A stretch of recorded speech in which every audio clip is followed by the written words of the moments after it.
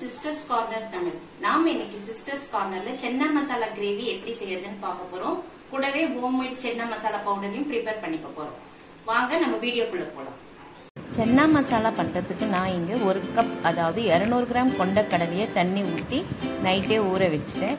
இப்போ இதை குக்கர்ல மாற்றி வேக வச்சிடலாம். கடலையை முழுகிற வரைக்கும் தண்ணியும் சேர்த்துக்கலாம். கூடவே கொஞ்சம் உப்பு, மஞ்சள் தூள் சேர்த்து இதை மூடி போட்டு 4 to 5 விசில் மீடியம் ஃப்ளேமில் வேக வச்சுக்கலாம்.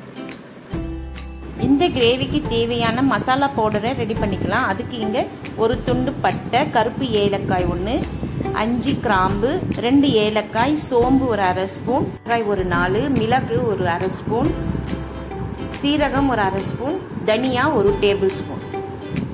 இப்போ இதெல்லாம் கொஞ்சம் நல்லா கலர் சேஞ்ச் ஆகிற வரைக்கும் நம்ம வறுத்துக்கலாம்.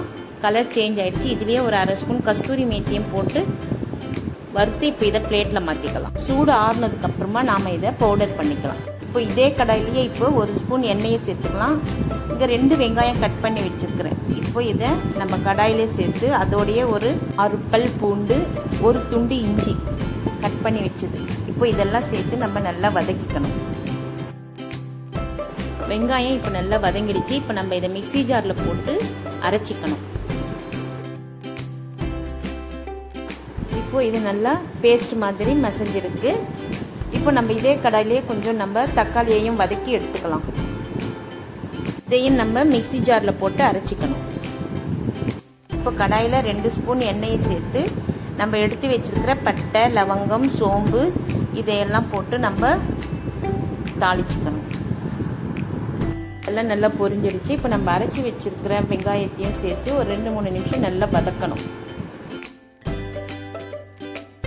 இப்போ வெங்காயம் நல்லா வதங்கிடுச்சு. இப்போ நம்ம அரைச்சி வச்சிருக்கிற தக்காளி விதையும் இதோட சேர்த்து வதக்கிக்கணும். இதெல்லாம் நல்லா வதங்கிடுச்சு. இப்போ இதுக்கு தேவையான உப்பு ஒரு 1/2 ஸ்பூன், மிளகாய்த்தூள் 1/2 ஸ்பூன், கரம் மசாலா 1 ஸ்பூன், ஒரு 1/4 ஸ்பூன் மஞ்சள் தூள். இப்போ இதெல்லாம் சேர்த்து நல்லா கலந்து விடணும். குக்கர் இப்போ 4 விசில் வந்துடுச்சு. இப்போ இதை நம்ம ஓப்பன் பண்ணி பார்க்கலாம்.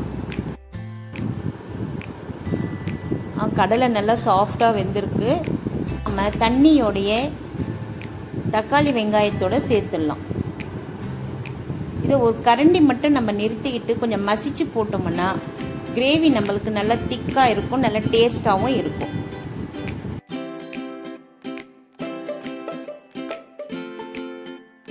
இதை நல்லா கலந்து விட்டு இதில் 5லேருந்து 8 நிமிஷம் நல்லா கொதிக்க விடணும்.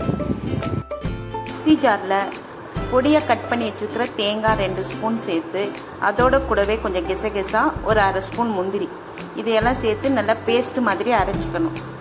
இப்போ அரைச்ச இந்த விழுதை நம்ம கொதிச்சிட்டு இருக்கிற நம்ம சென்னா கிரேவியில் இதை சேர்த்துடணும். இப்போ இதெல்லாம் சேர்த்து நம்ம கலந்து விட்டுடலாம். இது ஒரு 2-3 நிமிஷம் கொதிச்சா போதும். ஆரம்பத்தில் வறுத்து வச்சிருக்கிற இந்த மசாலாவையெல்லாம் நம்ம மிக்சியில் போட்டு இப்போ பவுடர் பண்ணிக்கலாம்.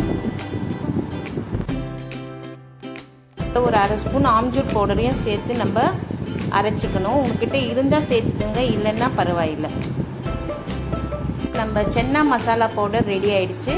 இப்போ இந்த பவுடரை நம்ம 1 இல்லைன்னா 2 ஸ்பூன் சேர்த்து கலந்து விட்டு ஒரு 2 நிமிஷம் கொதிக்க விடணும்.